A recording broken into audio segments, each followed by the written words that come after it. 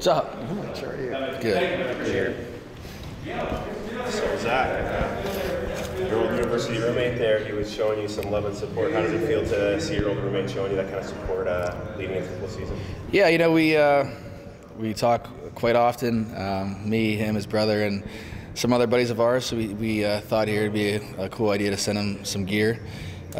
We sent it to the facility for Trav, so he got it. We sent the other box to Jason's house, and if Jason lived the way that he did in college, it's understandable that he couldn't find the package. So he says. That's not a shot at Kylie. Sorry, Kylie, but yeah, it was something that everybody found out about yesterday morning, and yeah, those guys are supportive, of course.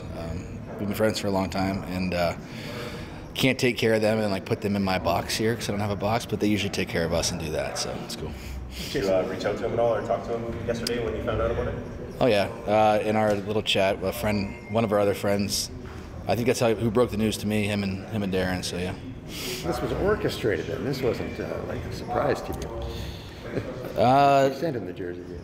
Well, okay, so Rewind. I was talking to Trav and Jay. I'm like, yo, we're gonna play the West Final here. Yeah. If you can during the week, it'll be cool for the organization. If you were like, hey, we're supporting the Bombers, or just wear it and be like, hey, tune into the CFL. Right.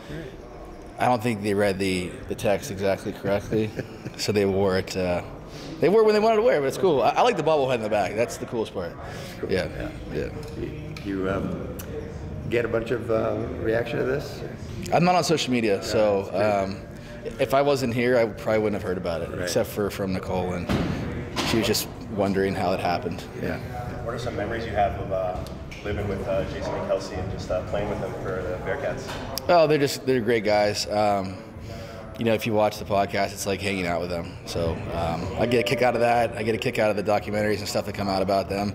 And I always tell these guys, it's like I get to spend an hour with you guys. It's cool to watch this. So they're just great people, and I'm not surprised at their success on and off the field.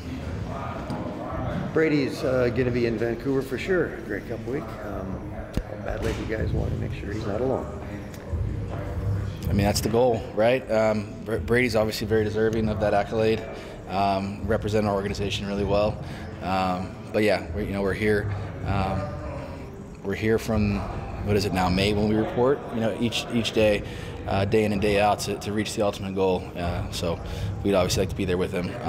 We'll have a great challenge here in about 10 days. It'll be a great atmosphere, but there's a lot of work in between that West Final that needs to happen for it to go the way we want it to go. How much value is there in this extra week here to prepare? There's value. Today we were able to work on some situations, a situation in particular that there just wouldn't be time to work on. That might come up once a season, once every 5 seasons. So you try to iron out those little details of things that you wouldn't necessarily think of. And OSHA does a great job of that, as well as our offensive and defensive and special team staffs. So that's always a little fun to kind of hypothesize and theorize a little bit on what could happen, and this is how we'll react to it, and this is how we see them reacting to it. But at the end of the day, making sure that we're staying fundamentally sound in the things that we do well, and then trying to morph that into a game plan to win against BC or Sask. You guys showed a lot of emotion in the post-game celebration there in Montreal. Terrell Ford was saying, I think we celebrate a little too much. Was it just another regular season game? I think anytime you make a kick in the rain like that for 51 yards, I don't care if it's a preseason game, you got to celebrate that. I mean, I think we all take for granted now just how damn good Sergio is, So at the end of the day, we're playing a game.